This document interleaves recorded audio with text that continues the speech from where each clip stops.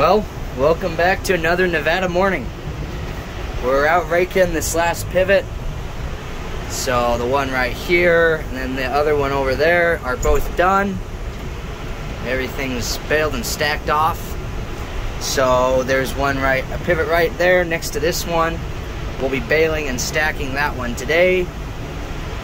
And then we're raking this one today. Hopefully bale it tomorrow morning, and then we're done here and we can head home. So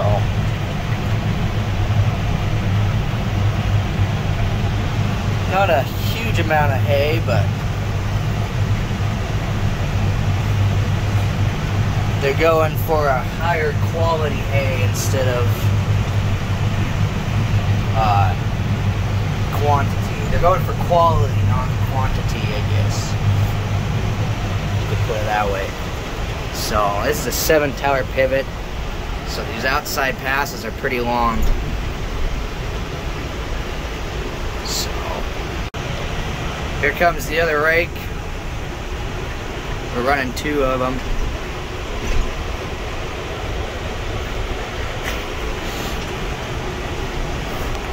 That one is the same rake, different tractor.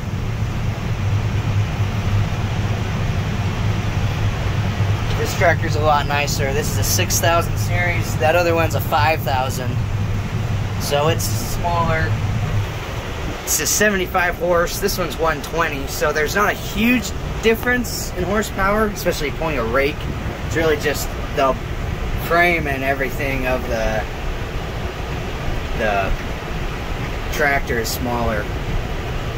So yeah. This one rides a lot smoother, but I ran the other one the first 2 pivots, so I get this one for this pivot. And I ran it in the last one too. Here's some antelope. I've been amazed at the amount of wildlife that I've seen out here. Back home, if you see a deer every once in a while, it's pretty cool, but out here, there've been so many antelope, and I hope that's an antelope and I'm not getting it confused. I know there's a lot of animals that look like that. So we're raking everything in between the pivot towers. So the swathers, or swather, there's only one, but they ended up with, all in between all of them, they fit 11 passes. And since it's an odd number, you end up with 1 extra row you have to do. So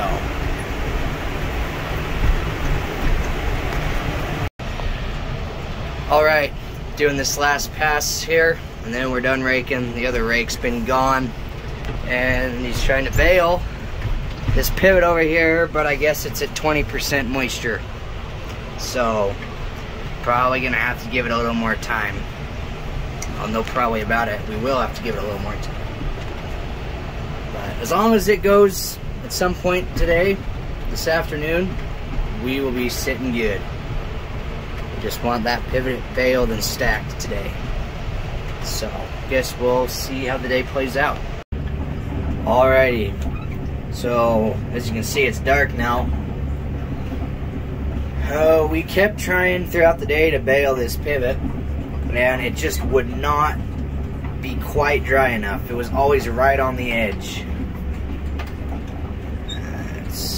That's a wet bale, isn't it? This other side, yep. One of the spray cans on the baler is empty on the side that I see first, so I have to look on the other side. So it's about 9:30 now. Here's the baler steamer. We are using steam now. All of a sudden, pretty much once the sun went down,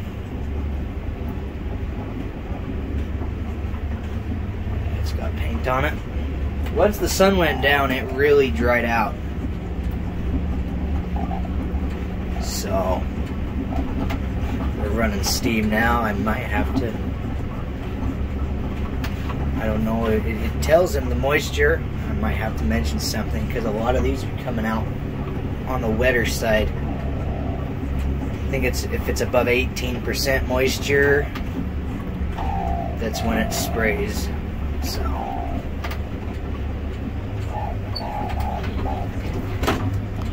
that's a good one. I always wondered what the lights would be like on this thing, but you can actually see pretty well. A lot of good light out the front.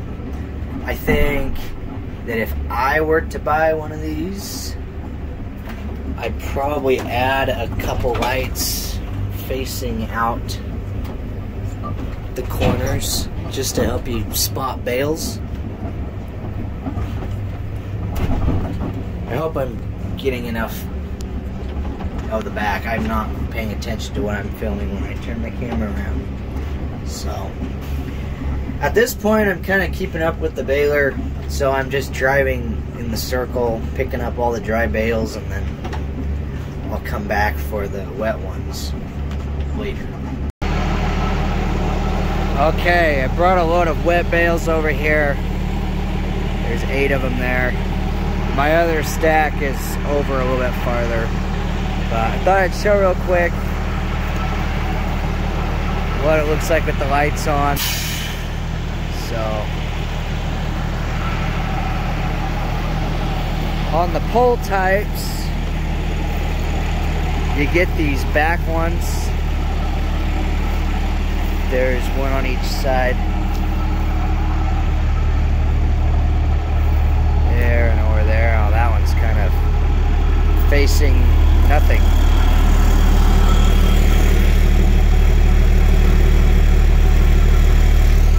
Maybe aim it at the stack would be helpful. There we go.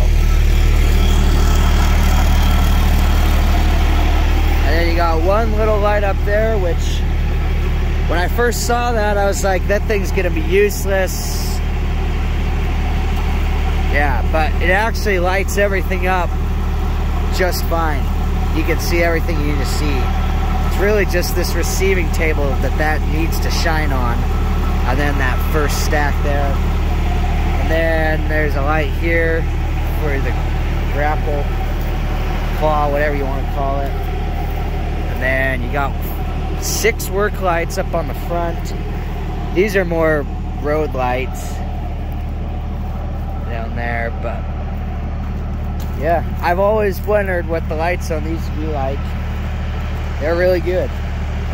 Like I mentioned before, I think I would personally put a light on the back corners of the cab just to kind of shine it out into this area, because you got up here good, back there, but there's nothing right here. So yeah, but well, I figure I'll just continue this video, end it tomorrow, because I'm gonna quit for the night now. I just got lost in a circle field. I thought I was driving around a corner looking for the entrance, the driveway to come straight out of the corner of the field right here, and I couldn't find it, and I got all confused, and I realized I was in the other corner of the field. So I'm gonna call it at that, because if I can get lost in a circular field, then that's not a good thing. So I'm gonna take this thing back to the house I'm staying in and get back at it tomorrow. I think he's gonna keep trying to bale, finish that pivot up, and then tomorrow I'll have to stack that, and then we got one more pivot to do, and hopefully we can do that in the morning instead of having to wait until the evening. Then we can go home tomorrow afternoon. Also, being up in the cab, I really like the red lighting in here. You got these 2 lights on the sides I think are pretty cool, and if you have your switch turned on when you open them, then they turn white, and then it lights up the whole cab, or at least the front, so you have a nice exit. once you close the door, they turn red again. Everything kind of goes dark. So yeah, I actually really like this stacker wagon, and its lighting's cool. I love the orange lights on the bed. Those are kind of cool. But yeah, I'm gonna go home and go to bed. Well, good morning, everyone. It's the next morning. Out here stacking these bales off this pivot. We got everything, I think, except the inside 2 towers baled last night. So when we got over here, only the Gazika, the thing that sprays that's what reads the moisture. I don't know if I mentioned that before or not in this video. That's what they have on the baler that reads the moisture. And then when it reads higher moisture in the bale, if the average is higher, then it'll spray some paint on the side. And only one side was working over here. The other can ran out. So you have to look on both sides of the bale. Sorry, I'm tired and I can't think of things to say. I know what I want to say, but I can't find the words. So this bale, well, that's a wet one. It's got a little dot of orange on there. So find one more bale and I got a load. Alright, so we had to wait a few hours, or a couple hours, I guess. And now I'm actually doing the baling. We traded off for this last pivot. So we're also running a steamer. So that's what you look at, is just the steamer. The baler, everything is on these cameras. The top 2 are the different sides of the header. And the bottom left is the knotters, the flags. And then the bottom right is just out the back. Seeing your bales come out. Then this one is the Gazika. That's your moisture. It tells you the moisture in that. So like right now we're at 12.4%. And then this big old thing is the steamer. So yeah, there's a lot on there. But we are adding a little bit of steam to the hay, and then we don't have to worry about losing as many leaves. It's like putting dew on it. So I like the idea of it. I think I like the way we do it better though. You just go out in the evening and bale, because having a steamer is just another machine that can break down and stuff. And then not only that, I like to be able to see the baler. I don't like relying on cameras. Alright, we got basically the outside tower on the pivot. I think the pivot track's in between these next 2 passes. So we're moving right along. I don't know why I look around behind me. Just get off my row and you can't see anything anyway. Have to use the cameras, which are kind of dusted up right now, but yeah, we're in close. Really close. There goes the stacker.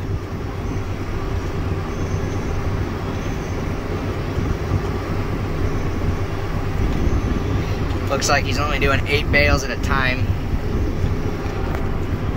We're both new to stacking, especially with that style. I can do pretty good with our pull type, but it functions the same, but there's definitely things that are different about that one compared to the pull type. And yeah, whenever we try to make stacks 6 bales high, they always fall over, and I don't know if it's us with the stacker or what, or if it's the baler. You can kind of see the whole train. I don't know how well, but that's the only time you ever see the baler is when you turn around. So, alright, it looks like 6 passes left.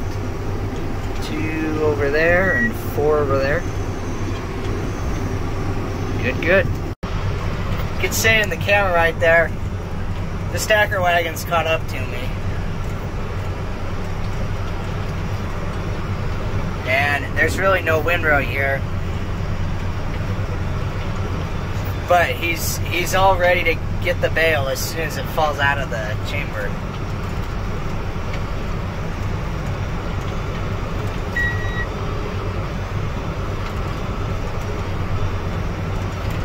It's probably gonna be a while. There's just nothing here to push it out.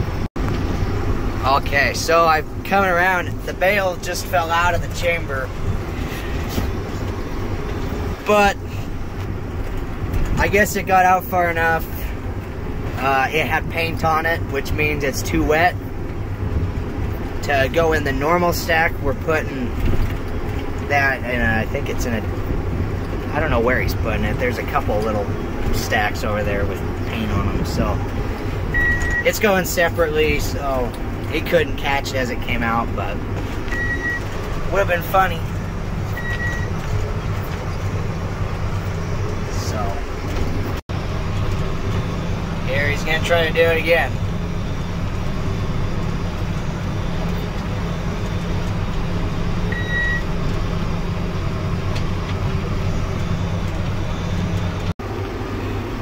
Okay. I finished that last pivot, and there's 3 passes over here that are so small that you can't even see them at the moment. But they were too wet to bale this morning, so I'm gonna bale them now. And then there's a bale over there that fell apart when I tried to grab it with the stacker wagon, so I kind of spread it out. So I'm gonna try to rebale that, and then we're done. Okay, I finished baling these windrows. I turned this pivot on, or at least I got it walking, and then they're getting the well turned on for it. But I guess I'll show the outside. So, if you want to see this in action from the outside, I made a short, one of those YouTube shorts. It's already up. By the time this comes out, it'll have been up for a couple weeks. So, you can see that when I wasn't running it. So, it's just this is the steamer. These red tanks here. There's one on the other side too.